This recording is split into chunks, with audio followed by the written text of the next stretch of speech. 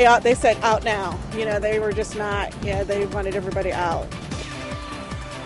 It was a rude awakening twice for residents of one West Lafayette apartment community. Good afternoon, I'm Jeff Smith. And I'm Gina Quattrochi. Thanks for joining us. Every resident in a West Lafayette apartment complex had to be evacuated twice in the last 18 hours because of a fire. News Channel 18's Joe LePage shows us why this fire was so difficult for crews to fight in today's top story.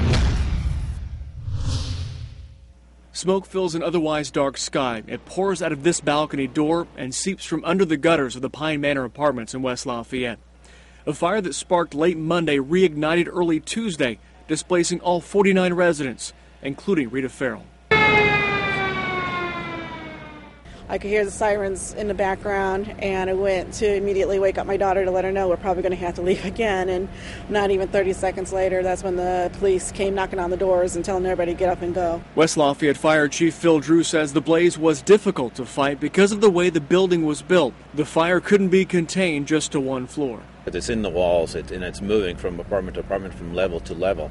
So yeah, and then it's not just breaking out and real visible and okay, there's the fire, let's go get it. Crews from West Lafayette and Purdue put the fire out for good around 5:30 Tuesday morning. But chances are many of the items in most of these units have either smoke or fire damage, or they're soaked. That's the contents of a lot of our possessions, but we can replace them. Chief Drew says investigators are still looking for the reason why this fire sparked, displacing Farrell and the 48 others who call Pine Manor home.